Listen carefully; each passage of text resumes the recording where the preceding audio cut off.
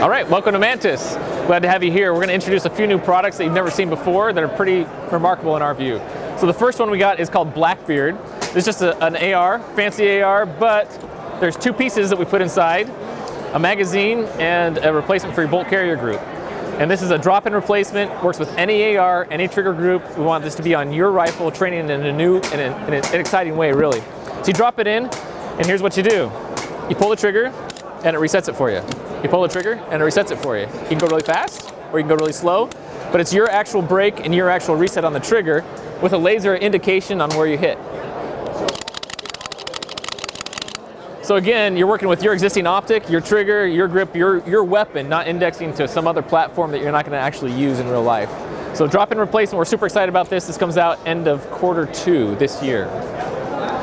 So stay tuned on that one. We got some new Mantis X models as well. This is our Gen 2 stuff we just launched last year. It's much smaller than the original version, longer battery life, quick disconnect, so you can slide it on and off all your pistols and rifles very, very easily. Rechargeable battery in there.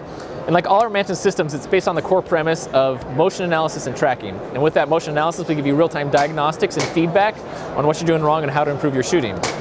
So in the initial pistol variant, which I'll demo here, it's tracking movement of the gun continuously. When I actually take a shot, it saves and analyzes the data surrounding that shot. Here's the actual movement pattern that happened throughout the shot process. Blue is the aim and the hold, the yellow is the movement during the trigger press right before the shot breaks, the white X is the shot. So on this particular shot, you can see that as I was squeezing the trigger, I pulled down to the left. Red is post-shot movement, and it scores how much? I got a 78. So there's area for improvement by changing different things about my shooting. So I'm going to take a few more shots. You'll see some good shots and bad shots in there that'll help you understand how the system works. Decent shot, decent shot. I'm going to flinch that one a bit, flinch that one a bit, pull this one to the right. So you can see each individual shot analyzed, but what we want to do is give you some actionable information. So I messed up a few shots. What do I got to do to improve? I go back here, we put it all together. And in this session today, my average score is an 84.7. I want to make that 100.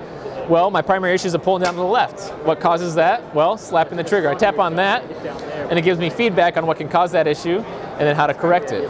So it gives me real-time analytics, real-time diagnostics, real-time coaching feedback to help me understand how to improve. Now this works on dry fire, as well as live fire, as well as CO2 guns, works on pistols, works on rifles, works on everything. This last year we just launched a version for shotgun shooting, for skeet trap sporting clays, and we just launched a version for archery as well.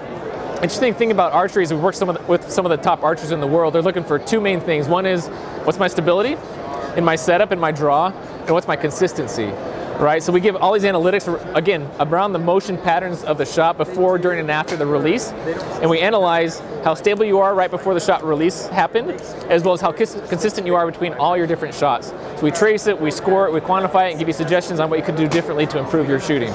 So a lot of people are using it as a core training metric, as well as a core setup analyzer to say, okay, if I change this stabilizer, or adjust this to this, or change my draw length or my draw weight, how does that impact my core stability as a shooter? And it helps you diagnose the same issues that you have in archery that you might have, say, on a gun, in terms of weeding out the discrepancies from the good shots and understanding what went wrong and how to correct them.